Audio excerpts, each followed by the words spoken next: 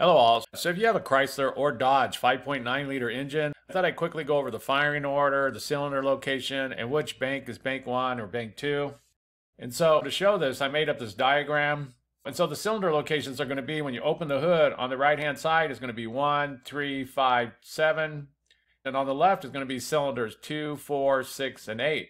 Bank-1 is going to be on the right side, and Bank-2 is going to be on the left side. If you ever need to know what side Bank-1 is on an engine, just find the number 1 cylinder on the engine, and that side is going to be Bank-1, and the opposite is going to be Bank-2.